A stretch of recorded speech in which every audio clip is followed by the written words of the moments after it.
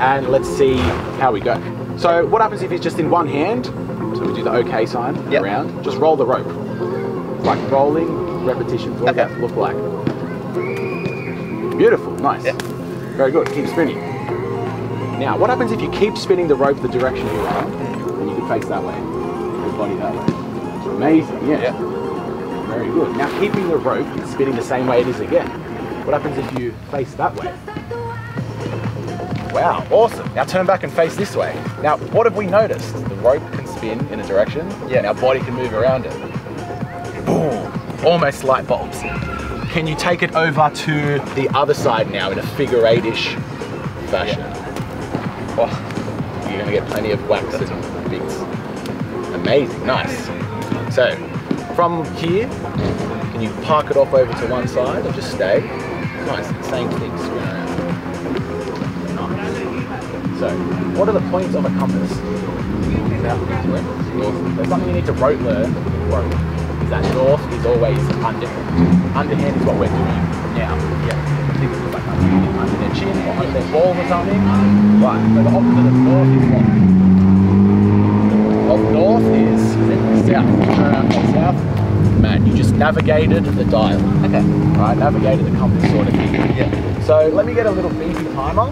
And I'll get you to just get some repetitions in.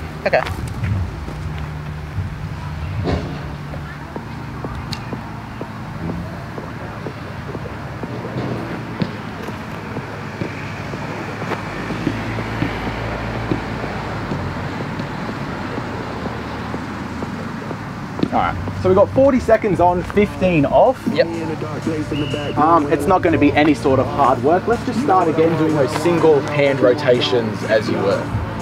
Nice. Now, something to tune into. Notice how the momentum is given to the rope on the down and forward part of the swing, right? So in a way, I can just put effort into there and just get 2.5 revolutions for free, right? So just really tune into the sensitivity of the zoom, zoom. Yeah, we can like muscle it as well, which is fun to do sometimes. But just right now, this arm, just tune into that side.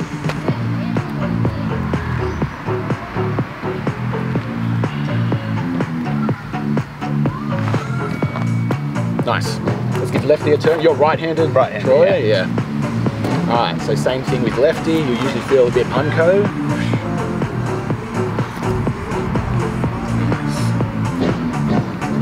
Does your like footwork and stuff matter much at the moment, or it's I think like as you start to when you start off, it's good to be squared. Like you can get into any sort of stance that feels good. Start switching stances. But let's keep on this side while we talk about the green dot. Have you ever heard of the green dot of the foot? No. So the green dot is like the outside 4th and 5th knuckle, right? So you've got the heel, the second toe, first, second toe, and then 4th and 5th. This green dot gives you access to moving in ways that you just can't do anywhere else. So if I just kind of stand like this and try and like internally rotate on my big toe, can't get as much as if I green dotted. That was a big like, oh, holy shit, I can do all this sort of stuff. So timer just went off. Let's orient ourselves overhand now. So we were just doing underhand, now you're gonna come over. Good. Overhand, a little bit easier because it's like throwing, So let's get you straight into figure 8s across the body. Good. So if I was to stand here, it's like you're trying to chop me in half from head to balls each time. Nice. So like really coming straight down. Really like leading with the thumb. If you were to, like imagine your thumb had a pencil, you're drawing these sideways figure 8s. Good. You're a quick learner, so I'm going to give you a bit of an extra cue. Get a little bit more 3-dimensional with it. So like our hands coming closer to our hips. We're opening up this extra dimension of movement. Nice.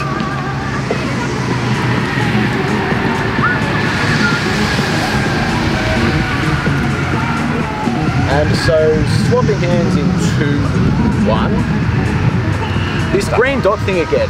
So not that you do, but we don't want to just stand like a bit of a, I don't know, stiff board, like a state of ready and athleticism, This green dot, like 4th toe intention has kind of carried over into all bits of my training.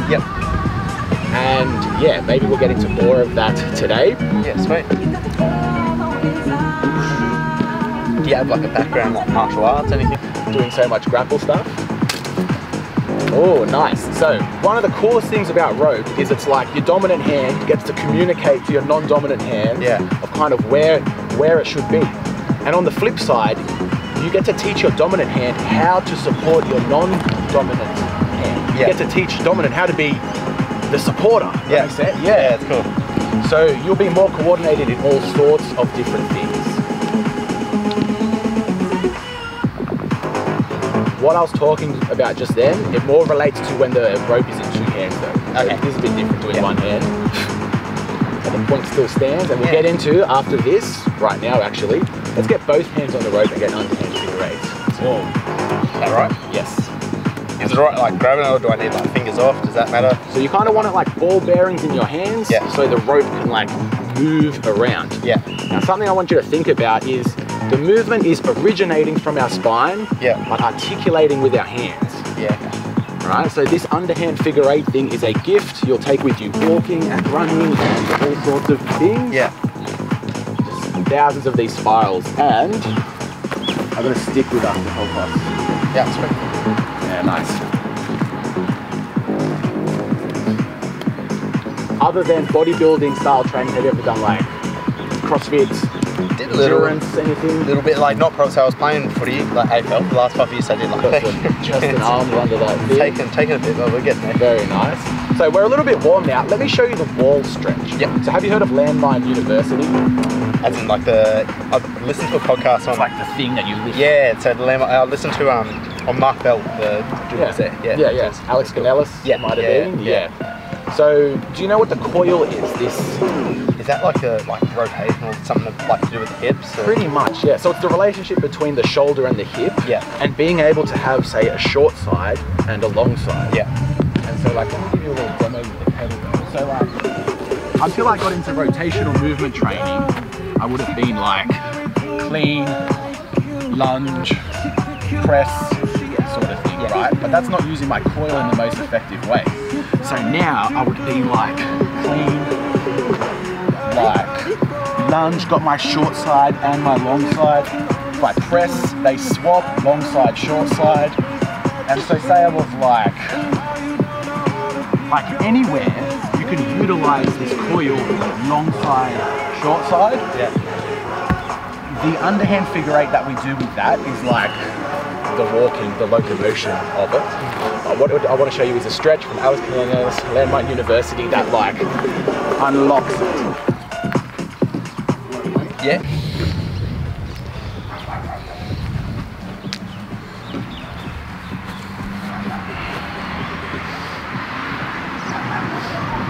So I just had Ben Watson teaching me all this. I kind of knew it already, but then he really fixed me up. Yeah. So this is what we're going to go for. My elbow is basically touching my hip.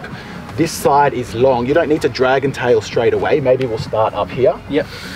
But get on the wall and we'll start walking through the cues for it. So facing this way first, or? Yep. Yeah. So we're going to start by getting our hip in contact with the wall. Nice. The leg close to the wall. Just kick it back. So this leg's got the weight. Yeah. Right? This arm, creep it up. We want the stretch to be in our lat. So if you get high and the shoulder takes over a bit, like come back down and do what you can to find the lat. Yeah. Nice. This hand, try and put your elbow in your back jeans pocket. We're going to think of relaxing the trap and the pec minor, just really getting it back and down. Externally rotate that hand. Nice. Now, sink into and get your head over that front foot. Nice. Now, eyes forward like a predator. Good. This one out a bit, yes. Amazing. Do you feel any like cramping action or things going on that feel short like side? tightening there, it's like a lat pull down sort of feeling. Totally. Is it taking over at the top part or is it more down the bottom? More the top. More the top. Nice. So we want to work to get it to that bottom part. Yeah. Hold for like another 10 seconds. I've slowly been activating the prime coil bottom segment of the lat bit. Yeah. But yeah, you never train it unless you do rotational movement. Yeah. Training. So it's new for me really as well. Matt, so come out of there and give it a go on the other side. So hip in contact, that back leg steps out, the front leg is in charge. Arm comes up to find our long side. We're gonna tuck that elbow into the back jeans pocket. Yes, externally rotating that hand, trying to bring relaxation into this point. Good. Long neck, meaning we're gonna tuck our chin and eyes forwards, pick your gaze point. Bro, looking like a weapon. Dude, this one I feel lower. You feel lower? Yeah. Wonderful. The other side, not so much, but this side. Something I think we can do a bit more with you. We want the shin angle and spine angle to be the same. Yeah. Lean a little bit more forward with that upper body. Yes. Yes, nice. Eyes, chin, yeah. Go, 10 more seconds, just hold this. What Ben was doing, he was giving me all these cues, touch this, and then he would start the timer for 90 seconds. By the end, I'll just drop down. I was like, damn. Bro, even just like the pressure on the front, or the left leg here, it's like, feel it, eh? Cooking. Good, come out of that now. Second time lucky. Second time lucky, yeah. Kickstanding that back leg out. Nice. So we're gonna aim for a similar sensation, remembering that the ideal spot is that lower lat, yeah? So arms like this, we're gonna come up. You might want to take one wrap. You'll find a bit of a preference point. Leaning the head over that front foot. Now getting that right elbow into the back jeans pocket, and we're gonna think of all the same cues. So our eye gaze, chin tucked. Head over this front foot. Externally rotate this right arm. Long side, short side, might get a bit crampy. Trying to relax and just really tune into that bottom coil. Bless you, chug. And 3, 2, and to come out of this, we're going to express out of it, which means just like go long on that side. Right. So every time we coil, it's like a condensed spring. Yeah. So apparently you just want to like express out of it. That's all I've heard them say. So let's make that even on the other side. You coach me through it now. Wrap, pull that one around. Back foot. Up. Start to lean over the toe, and then the left hand or left elbow to the back pocket, and externally rotate the shoulder, and then trying to sort of push forward over the knee, and then gaze up, chin down. And the things that I always try to keep in mind is you seem better at it than me, but this, getting that as close as possible and relaxing this part here. I even felt that relaxing as I touched it. We hold another 3, 2, big long expression out of it. Boom. Nice. So we're building back up to doing these underhand figure eights again. Like these are ones you can really just get lost in for ages. Yeah. But to get there,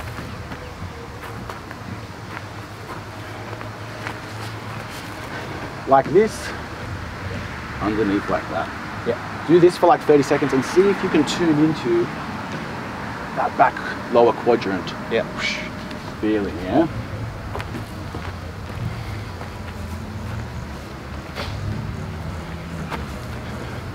Yeah, so this is the underhand figure eight that we're both going for. Yeah. Nice.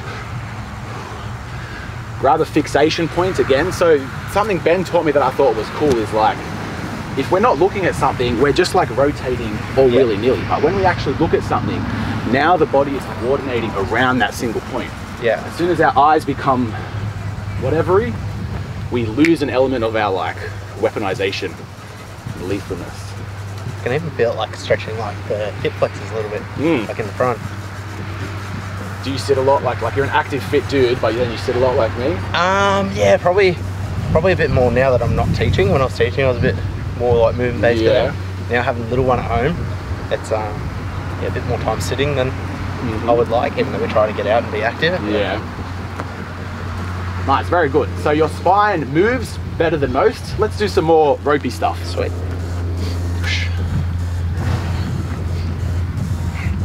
Two hands. So 2 hands, we're going to think of each hand having a turn coming under and uppercutting.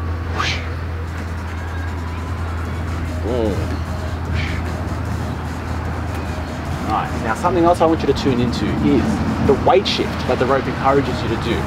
I'll lift my feet up to kind of show you when it's happening, but you should feel it, right? Just tune into that weight shift that it's forcing you to do. again, what is the ultimate pattern that this is teaching us? Walking, right? Yeah. Any sort of weight shifting movement.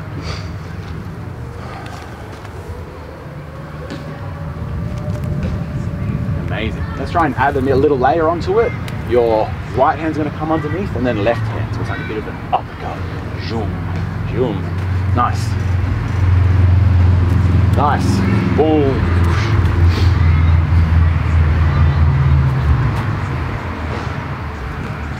10, 9, 8. 4, 3, 2, 1. Amazing. Come, let's go try and put a few of the bits and pieces. If we stuff up, all goods, no worries. Yep. So in our right hand, let's get some underhand rotations. And of course, underhand is our north. Yep. Keeping the rope swinging north, let's face east. Amazing. Now let's face south. Now again, if you're watching on the camera, the rope hasn't changed directions, but our brain's interpretation of the rope now sees it as overhand. Whereas if we turn around and face north again, Troy, our brain interprets it as underhand. If you just keep that in mind, learning tricks and stuff, you can get so many unlocks so much quicker. Come over to your left hand now. Nice. Let's face west. Good. Lefties. It's fun to see the differences. You have to think about it a bit more. And then let's face our south side. Now facing south and overhand. Cool. Bringing that rope over to our left. Keep swinging it south. Nice. And let's complete the rotation going through east. Coming back to north. Nice. Now let's get both hands on the rope and see if we can do the same thing. We're going to be always in the figure eight. Yep. So figure eight just means side to side, one tick each side. Yep. Go to south.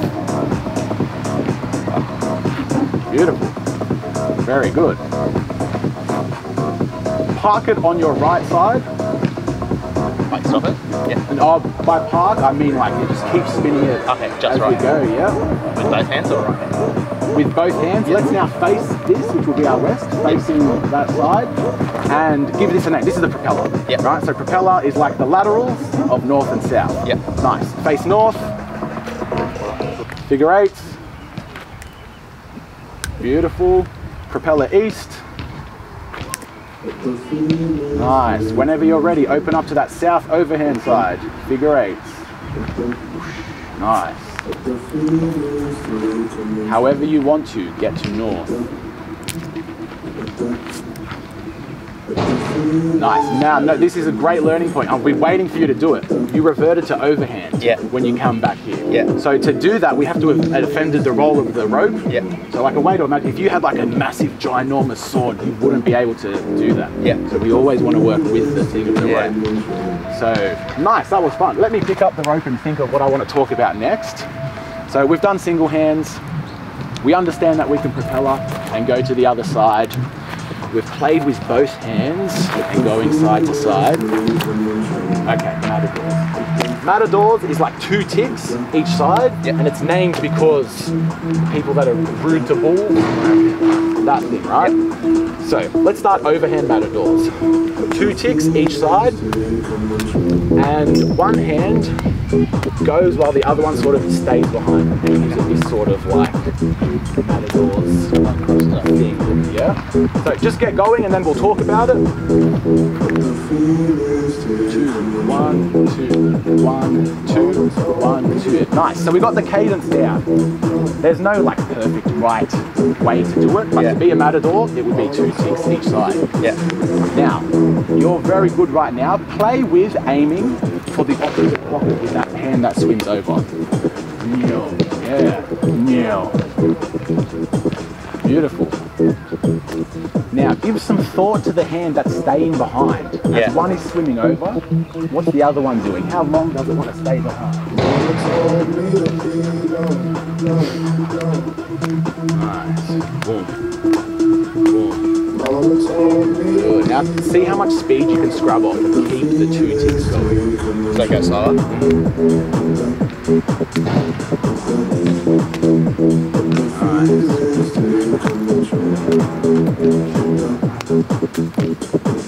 Solid.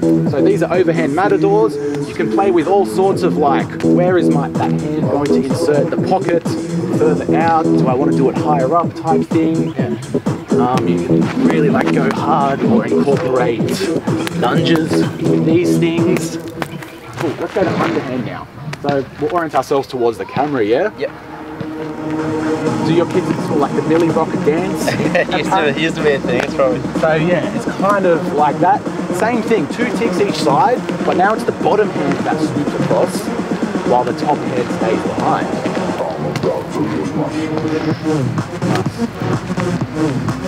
Good, notice how it's getting you shifting the weight of the feet, that's awesome, play with that.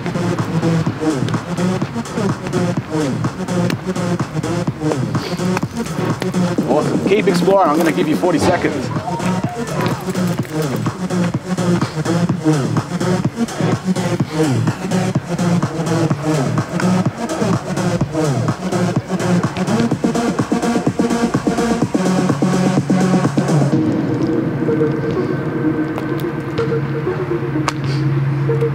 Awesome.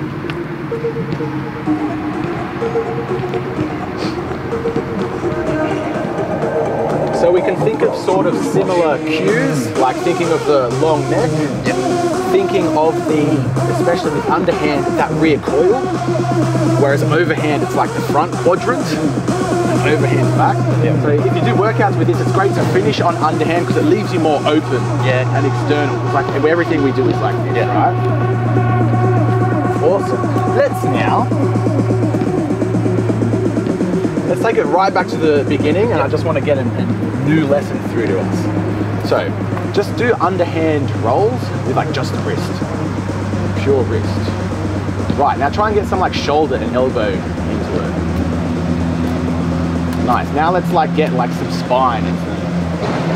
Right, now go like full body and you can just like, right? So rope can be either like just the smallest bit, or we can integrate more full body down to the green dots on our feet, which are now like doing things all together. That's a really cool thing, and something I love with rope is coming to it when I'm absolutely wrecked, so it's like I have hardly anything left to give, and then just like seeing what parts of my muscles want to do things. It's really cool like that. Do you have some more mental power for one more move? Okay. Before that, let's get you just shipping from the overhand matadors. We can stop and propeller on the side and then get underhand matadors and just see you stringing those together. Nice, underhand matadors. Finding our way however feels good to the overhand side. Nice, there's overhand matadors. Beautiful. Let's go back to the underhand, Nice. All right, beautiful. So you've got that down. These in-between points, they've been propellers up until now. Let's see if we can turn them into dragon rolls. So, rope in your front left toe quadrant. Drag, flick. Turn, flick. Nice. So we're going to stay facing the same way. I will do it in the same orientation as you. So left. Drag, flick. Turn, flick. Those are the moves, right? Drag, flick, turn, flick. And we just want to keep repeating them till our body wants to put them together. And we'll get going with it, and then we'll do some talking. So I don't want it to like hit me though, right? Great point. Let's actually aim for it to hit us. So after the drag flick, just get it to rest on that leg. And then we're going to turn the other way and flick back over. Drag flick. Turn flick. This is the sticking point for a lot of people, and this is the end of the workshop pretty much. So we have like sped through things. So let's play with that. Drag flick. Turn flick. Nice. Drag along the floor. Flick. Turn flick. Beautiful. Keep going. Drag, flick. So yeah, another mobility thing that I came across was just trying to get that knee below that foot. From that position. Scroll down.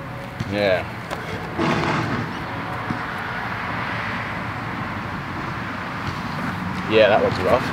Neck training, do you ever seen like the the iron neck sort of I stuff. get advertised that all the time. Yeah, it's cool. Oh yeah. For one, I think necks looks alpha, as if you got like a thick neck poking out your shirt. But as well, just like injury prevention and again, that's a big thing longevity. around like concussion protection sort of thing. Yeah. I remember here. I don't know enough about it, but totally. When I had a good fight friend and would nerd out about movement and stuff, he's like, yeah, bro, if you're not training your neck, you just got like sissy bitch neck. I'm like, true. It's like the main protector of you getting hit. yeah. But yeah, even like one accident or one fall, or even just to hold our heavy head up. Yeah, I just thought of something else cool to show you. Yep. So this is going to the underhand figure 8 pattern and walking head over foot balance. So our spine's carrying our heavy ass head all the time. Let's practice having it.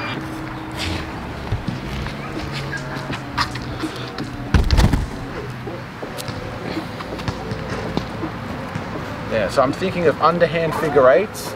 I'm trying to be in balance at all points, even though I'm losing it. So thinking of that balance, head over foot, it's just like simulating having a heavy head. So then like when you put it down, it's like, ah, how light is that? So my shoulders sort of... Kind of what we were doing with the stick, but just at the level of walking now. Yeah. Ben had me doing this with a 24 kilo, and I think that gets the kind of signal through more. Yeah. So what you're doing with the rope now, let's do some locomotion swings. So the underhand figure 8 thing, notice how the rope kind of wants to pull you forward. Just have fun timing those steps.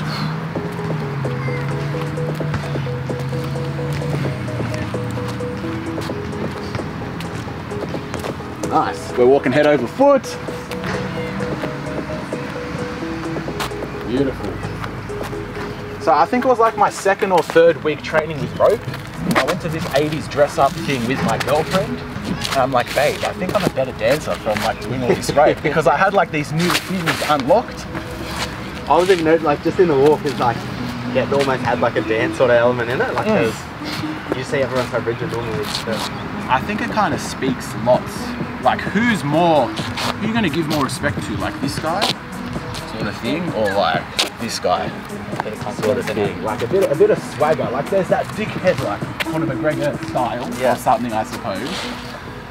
But people that like are confident and sure-footedness and like, I like how David Weck, it's like state of readiness, like fight, flight, what do you need? I'm ready for it, sort of thing. Yeah. Another one. Core fist, you know about that? Alright, so just swing your arm around, right? So what it feels like. What we want to do is make a core fist so that it feels like your hand disappears, bro. I hope I can give you this feeling. Yeah. So snap the middle finger, then the index. Now we want to squeeze with that thumb and like buttress them into the middle. The idea is that this bone is like connected into one down there. Then just like slap and overwrap those two. Nice. That will be more in there. So it's a bit uncomfortable-ish at first. Squeeze that. Now. Yeah. Does it, bro, it's like your hands aren't there. But then, right, so what are we doing there? We are using the skeleton and turning it into like a closed circuit, apparently. So instead of just like energy leaks, it's one closed club thing. Also as well with punching, like triangles, very geometrically sound. And so we are like triangulating all the fingers. Fascia turns into like one nice ball. Chug loves birds. And so yeah, there's like core fist, B fist, that one's best for locomotion. C fist, this is like just to, like, you know how the more tension is in something, the less leaks there are. So for example, if we went to do pull-ups and we just had like floppy lower body, it's harder than if you like get tight. Yeah, it's like doing that but all the time. And I kind of like it, like similar to barefoot shoes, it's like you can train it all the time. So it's just get that A-OK down to the point where like whenever you make a fist, it just goes to that. Everything I'm saying is regurgitating David Weck, by the way. I'm not original with this. So would people actually fight? Like would totally, bro, hands pretty protected? Let me show you what I got Ben Watson to get me.